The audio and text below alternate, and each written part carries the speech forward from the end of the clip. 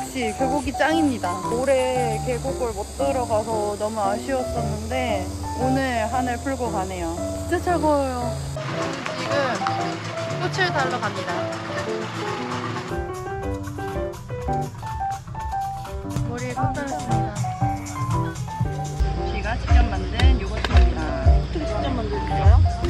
레시피를 알려주세요. 레시피는 요거트 메이커만 있으면 만들 수 있어요.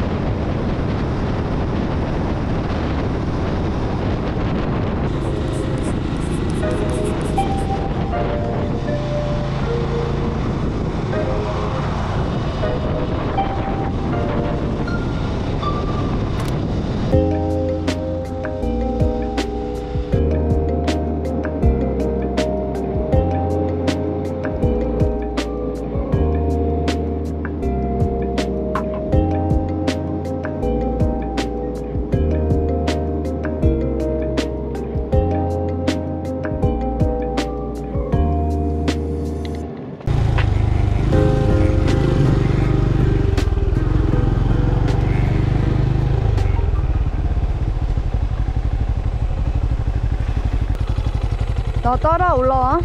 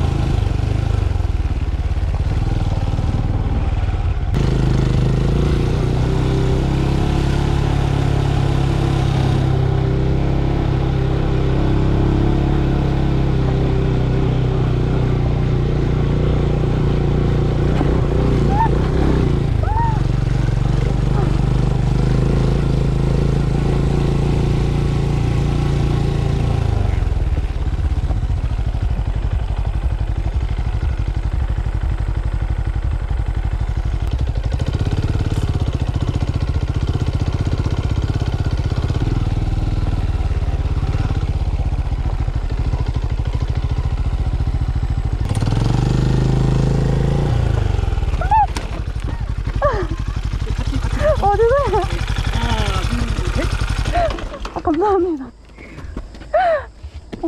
왼발 괜찮으세요? 아, 네, 저 안 다쳤어요. 네, 감사합니다.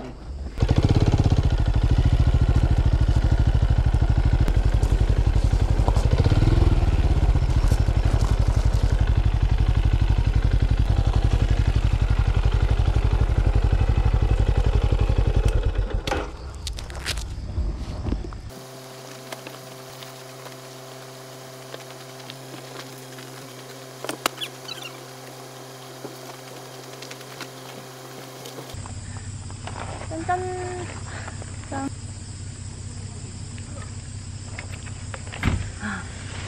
와, 미쳤다.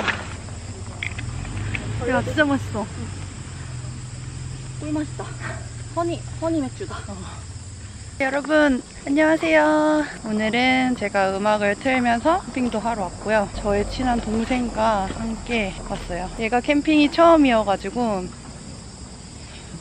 짐을 다 챙겨왔는데 제가 캠핑을 해본 이래로 제일 많은 짐을 가지고 왔어요. 인사해.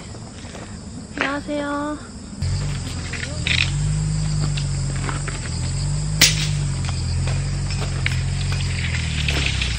아, 이건 대각선이다. 아니, 그거는 나중에 다 치고 나서 이게 안에 넣어. 내공대 2차.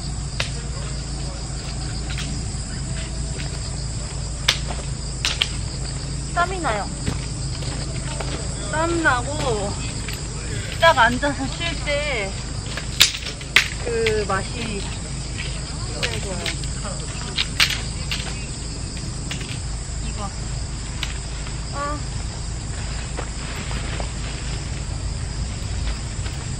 아, 정말 오늘 했다가 다시는 안 따라온다 할까 봐 겁이 난다. 분모 같은 애? 아니. 그거. 이거. 그래, 그거. 얘 말하는 거야? 그거를 저쪽에 저쪽에도 해야 돼.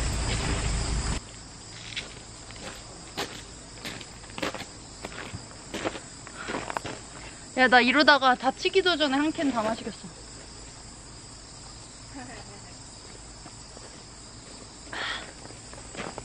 얼마나 걸렸지? 1시에 시작했나? 1시간 반 걸린 거야? 1시간 반 만에 저희 사이트를 구축했습니다. 우리가 뭐 먹기로 했지? 닭다리요. 뱃살이 삼겹살. 저를 시켜주세요. 음식을 내볼까요? 도마. 이야, 행복하다. 삼겹살은 찌개인가? 그럼요. 삼겹살은 된지죠? 근데 관자도 빨리 먹어야 되잖아. 관자를 같이 구울까? 김치와 관자랑 삼겹살 뭐 먹는 거 있지 않냐, 메뉴? 얘는 김치 다 꺼내 일단. 모짜르트. 모짜르트가 뭐야? 모짜렐라. 모짜렐라 아니야. 고다치장. 아, 이거는 그릭 요거트야. 헐, 말하지 않아도 안 해? 내가 지금 견과류가 필요하다고 시그널을 보내고 있었는데. 모든 걸 다 꺼내고 있어요. 왜 이거 안 좋아해? 야, 네가 단톡방에서 먹을 사람 했는데 짜야 이랬잖아. 대박? 응. 언니가 만든 거야? 응. 오, 이런 귀한 음식을 먹다니. 그래. 여기는 물, 여기는 삼겹살, 참소스와 와사비, 그리고 고추장. 멋있는 분이시군요. 이 일회용 그릇은 제가 집에서 배달시켜 먹고 깨끗이 씻어서 다시 가지고 온 통입니다.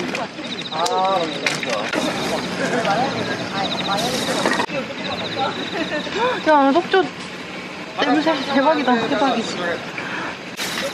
뭐야? 깜짝이야. 아니, 풀어도 돼. 귀엽네. 자유롭게 풀어놔도 돼. 귀여워.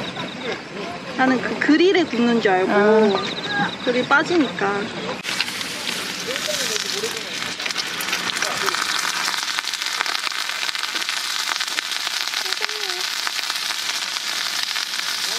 키친타올로 물 써야겠다.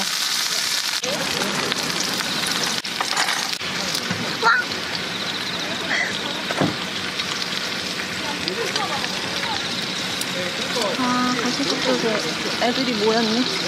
얘들아, 소문났어. 맛집으로 소문났어. 언니, 얘네 엄청 적극적이야. 어떡하죠?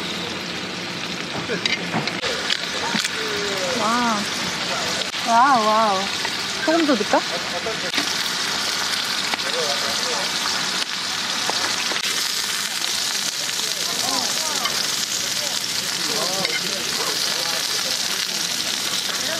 지금 먹다가는 서가 난리 나겠죠? 이거 여기다가 옮겨. 근데 맛있어. 맛있어? 맛있어. 이거 속초 고추랑 얹어 먹으면 맛있겠다. 맛있지? 응. 미쳤다. 생일 축하합니다. 생일 축하합니다. 사랑.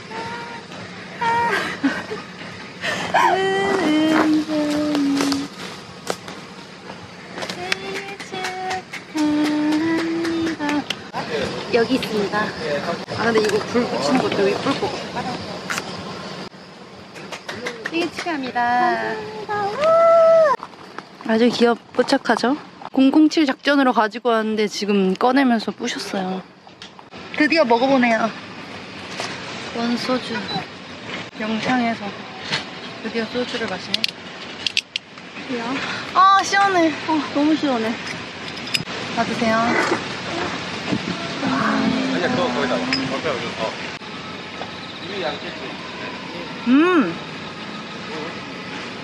너 아까 세팅하다 말했지. 와, 과자 같아, 나 완전. 되게 깔끔하다.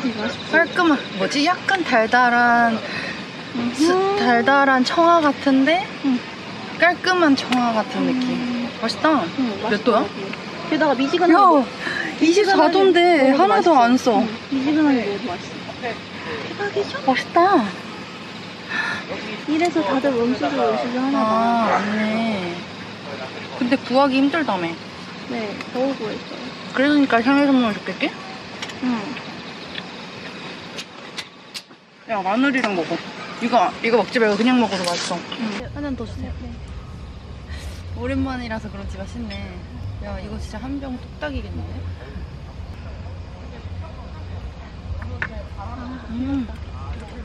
큰일 났다. 삼배채굴이 사계절 먹는 굴 아닌가? 네. 지금 이 계절에. 이 굴에는 사실 여러분이 알지 못하는 트릭이 있어요.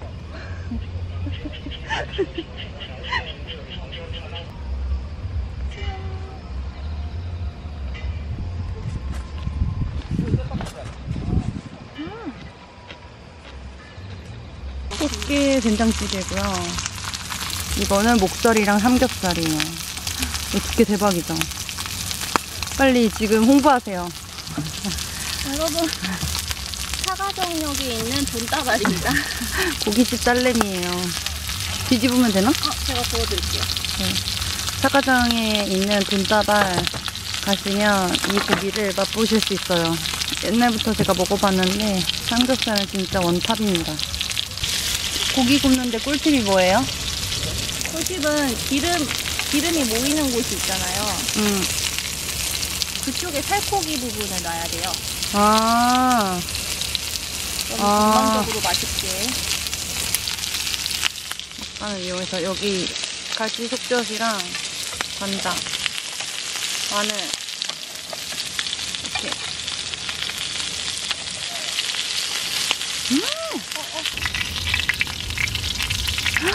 진짜 대박이다.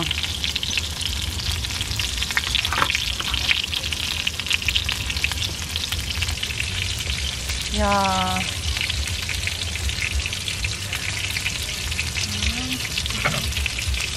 와사비 그리고 갈치 속젓 야무지게 해서 드세요.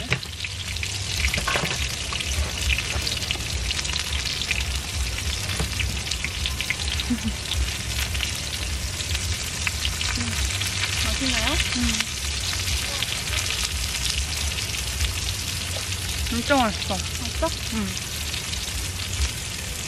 나 질문. 뭐죠? 너도 삼겹살이 질려? 안 들려. 맨날 먹어도 안 질려? 이번엔 삼합으로 목살과 관자 그리고 백김치. 아, 백김치 제대로 미쳤다. 미쳤다. 삼합.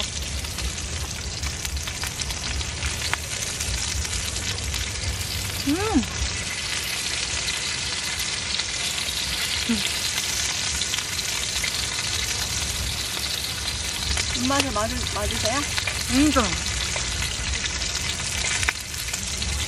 여기에 된장찌개 한 스푼? 설거지 여정을 떠납니다.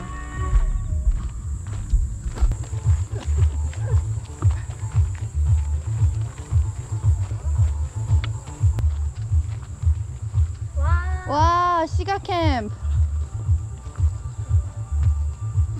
여기가 이 시가를 판매하는 부스입니다. 지금 녹화 중이신가요? 네. 아, 여기가 시가를 판매하는 부스입니다. 다비노프 사장님, 네. 설거지 하러 가다 잠깐 들렸는데 저희 테이스팅 해볼까요? 아, 테이스팅 한번 하시겠습니까? 네. 아, 알겠습니다. 이 글랑그라프트. 일명 GG. 아, GG. 어떻게 해자 테이스팅 원하십니까? 그럼요. 뭐든지 많은 게 좋은 거지. 음. 와, 58mm, 거의 60mm. 진짜? 맛있는데? 괜찮아. 여자가 먹기에도 괜찮은데요? 맞아. 맞습니다. 저 이거 한번 열어서 봐도 돼요? 아, 그럼요. 되죠. 제가 요즘에 네. 그거 봤어요. 어떤 거 보셨습니까? 수리남 봤는데 아, 네네네. 이게 너무 신기한 거야. 아, 커터. 블레이드 커터라고 하는 제품인데요. 네. 혹은 기요틴 커터라고 얘기를 합니다. 프랑스 말로 작두대. 그래서 보통은 이 기요틴 커터를 사용했을 때 우리가 제일 많이 볼 수 있는 게 총알 모양처럼 이렇게 끝부분이 뾰족한 네. 톡 하고 끊어내시면 되는 거예요. 그리고 이 불을 붙이고 쭉쭉쭉. 근데 필 때마다 이거를 잘라서 피는데 뭔가 멋있어 보이더라고요. 맞아. 시간 나실 때마다 여기 이렇게 자르시면 돼요. 여기 자르고 가세요, 다. 사시면 됩니다. 그냥 재미로 자르고 뭐 구매도 하시고. 네. 그러시면 됩니다. 이렇게 해서 보통 시가를 태우시면 첫 번째, 두 번째, 세 번째 이렇게 맛이 변해요. 보통 이 정도 사이즈가 한 45분에서 1시간. 적정 위스키는 한 2잔에서 3잔, 한 30ml, 100ml 이 정도까지도 즐기세요. 구매하고 싶어요.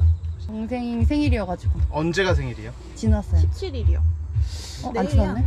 안 지났네? 이렇게. 이렇게. 잘 데려왔죠, 선생님? 예. 불멍 해봤어? 안 해봤어요. 진짜 안 해봤어? 중학교 때 이거 안 했어요. 캠프파이어. 그러면 또 해야지.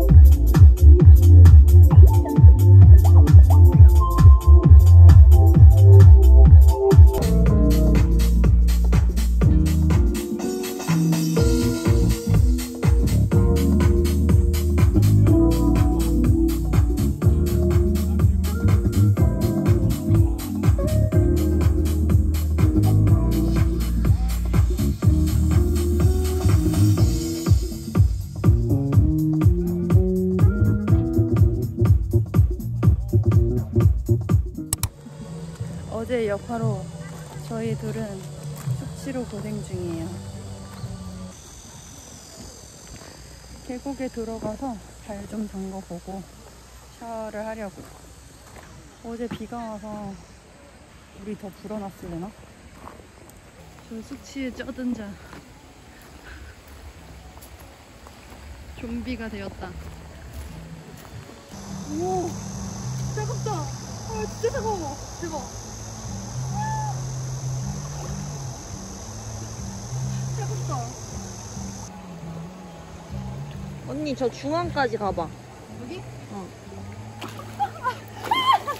엎어져라.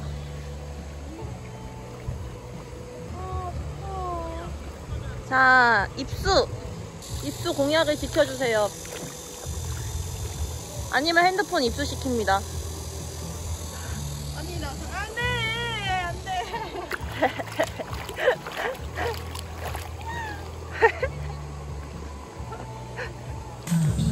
아 근데 진짜 샤워 기피제도 뿌리자. 그래. 근데 샤워하고 나니까 진짜 진짜 개운하다. 이 바람마저 시원하게 느껴져. 아 안녕히 주무셨어요.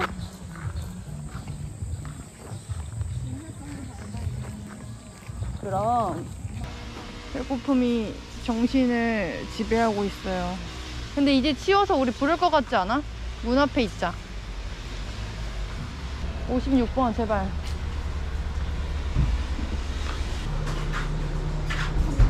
커피 제일 몰리는 시간에 온 것 같죠? 지금 빈자리 엄청 많아.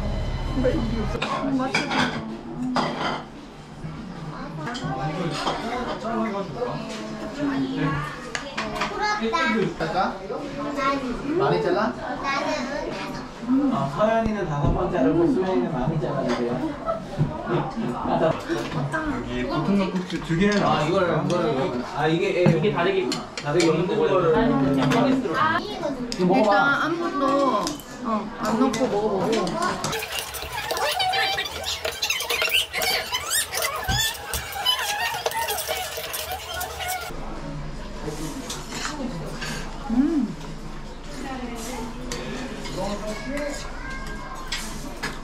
맛있어. 설탕 안 뿌려도 될 것 같은데?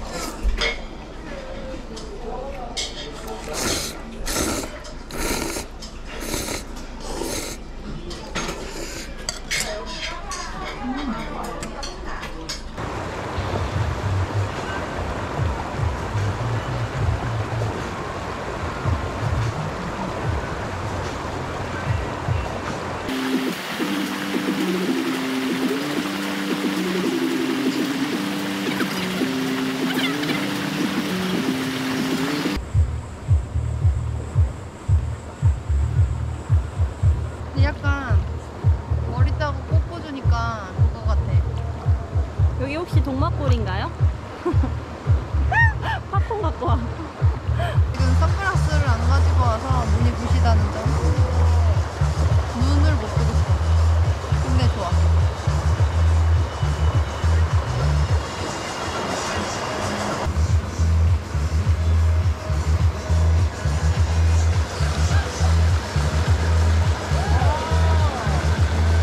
진짜 너무 좋다.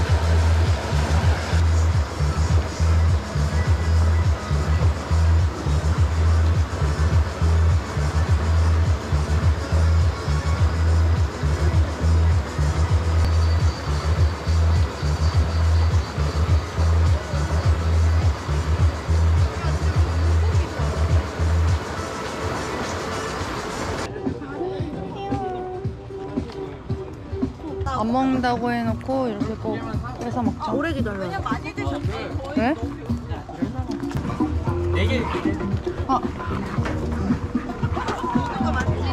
감사합니다. 안녕하세요. 감사합니다. 여기서 먹고 와서 먹을까?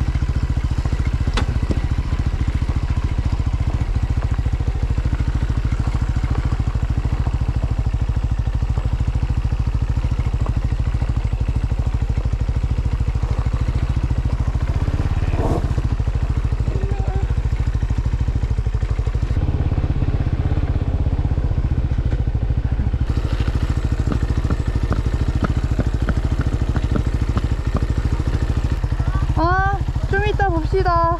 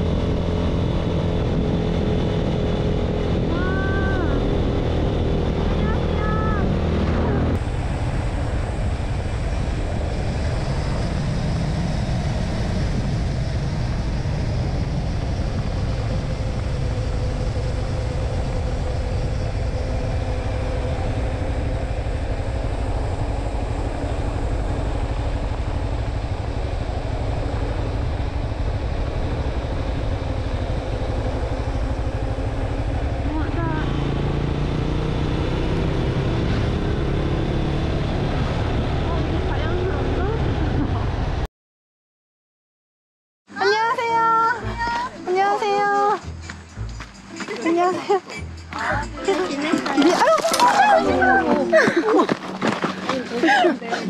유튜브 찍는 거 아니에요? 지금 찍고 있는데. 여기서 무슨 상담 해주시는 거예요? 캠핑도 하고 여러 가지 상담도 있어요. 상품이 많습니다. 잠깐만 잡고 있어봐. 아니 오늘 두 번째 넘어지는 거여가지고. 2만 명 축하드려요. 근데 진짜 좋겠다 이런 일. 너무 부러워요. 네. 덕후부 TV입니다. 조금 있다가 깨알아 온 거. 식사하셨어요? 방금 상품 딱 가져갔어요. 언제 오픈해요? 5시에. 그렇지? 5시. 5시 열게요. 나 근데 나 너무 웃긴 게. 나 그게. 다리에. 나 오늘 한 끼도 안 먹어서 다리에 힘이 없는 거야.